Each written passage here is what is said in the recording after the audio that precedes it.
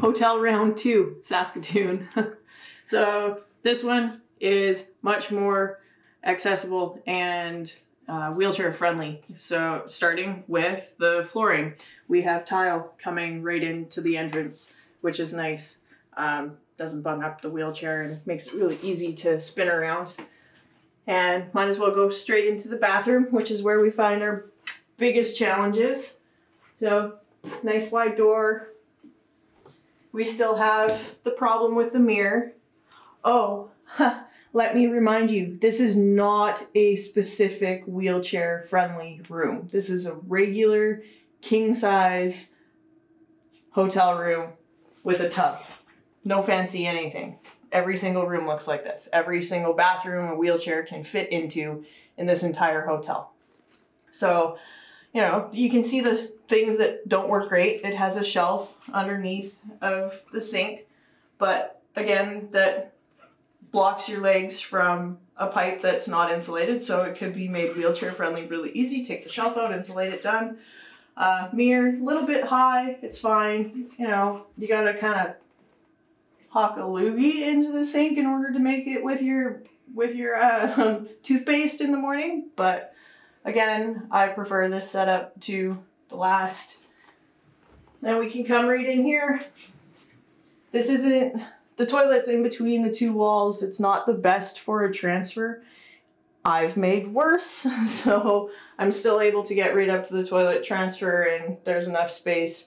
Plus, with walls on either side of the toilet, you're not going to fall off onto the floor. I can spin my wheelchair around on the floor of the bathroom, which is nice. There's nothing in my way, no threshold to get in the door. The tub, again, for a lot of people that have more limited function, the tub is very low, but this is something that you can put a tub bench into. Problem solved, transfer onto the tub bench like any other regular bathroom. Just would have to be an appropriate one. The grab bar in this tub is ribbed, so when you have soapy, wet, slippery hands, it's etched so you don't slide down the pole like in the previous. The only thing that would really have to be done for this, maybe add another grab bar, switch the shower head to a handle so it comes down, and then it would be fully friendly. This is my pro tips for paras. Tiny little Roho. I travel with it pretty much everywhere. It was a gift because they're expensive and I can't afford expensive. But I used to, in the bottom of a tub, just fold up a towel as many times as you can to create a butt pad and stick it in the bottom to sit so that you don't muck your butt. This is better. I put it on my car seat. I put it on benches. It rolls up tiny enough. It doesn't have a pump. These are all permanently filled. So that's usually what I put in the bottom of the tub. To prevent pressure sores.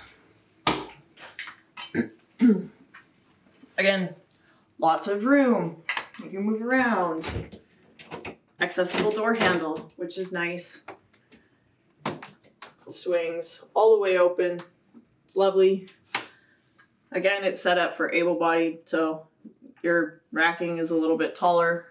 Without the shelf in it though, like the other closet had, I can get right in here underneath and still reach my jacket fairly easily. It's nice because the ironing board is hung up and out of the way. It doesn't fall on you when you open the door.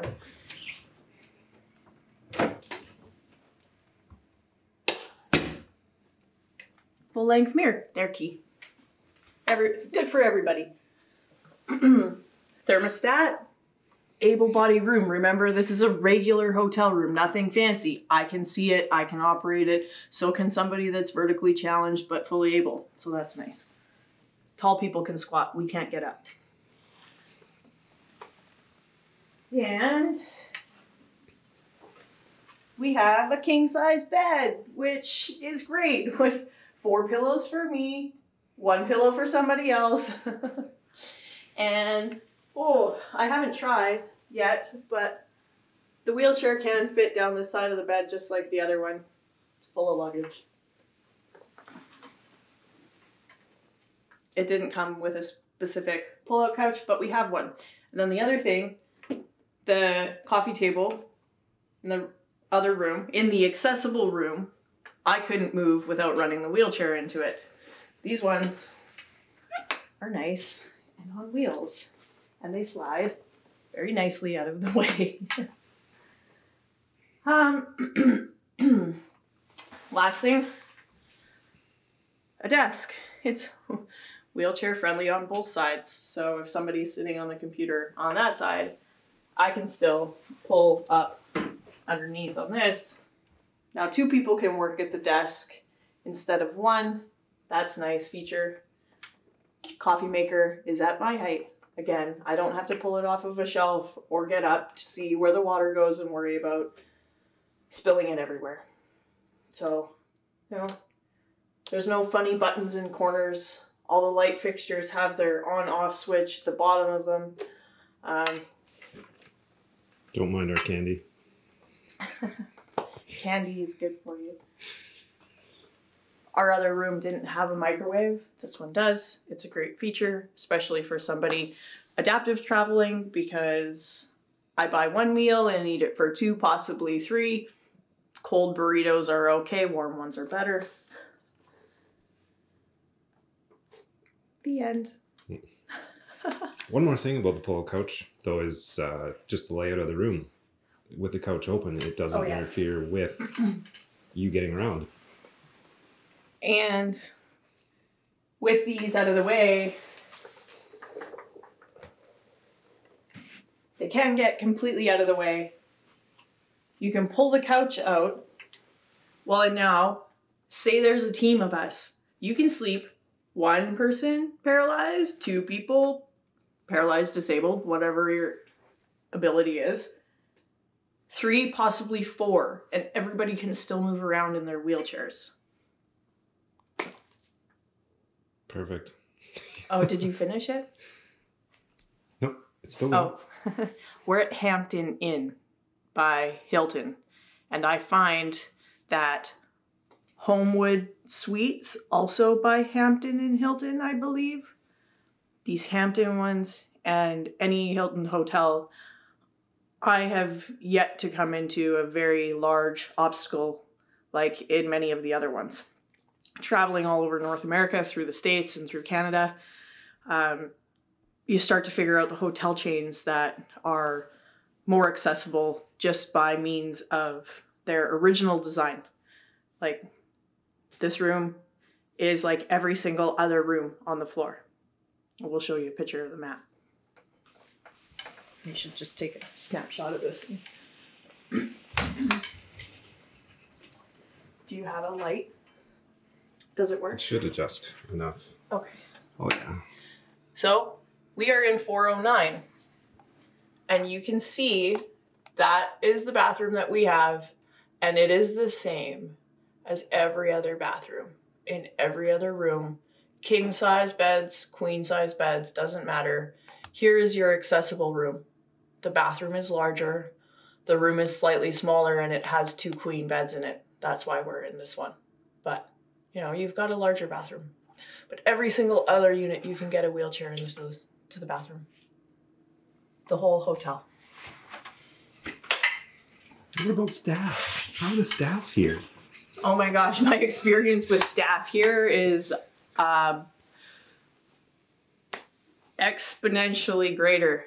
She didn't assume anything with me and my disability or my ability to stay in a hotel. So the woman at the front counter smiled politely, took me to 2 separate rooms just to make sure that, you know, they were the same and the king bed and the bathroom worked well, and they offered me the accessible one. I still prefer the king, so, you know, they have a roll-in shower and it's fine, but she was happy, she was bubbly,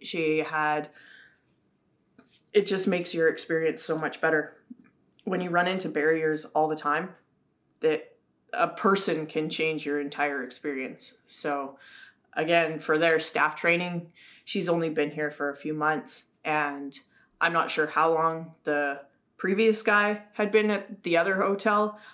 He was a little sour over whatever it was, especially at 2 o'clock in the morning when I was having problems with what was set up and laid out. I understand that it's not their fault at the front desk, but it is staff training, education of the booking agents. So hopefully we, with these videos, start to see that change. My phone starts to ring and people start to desire the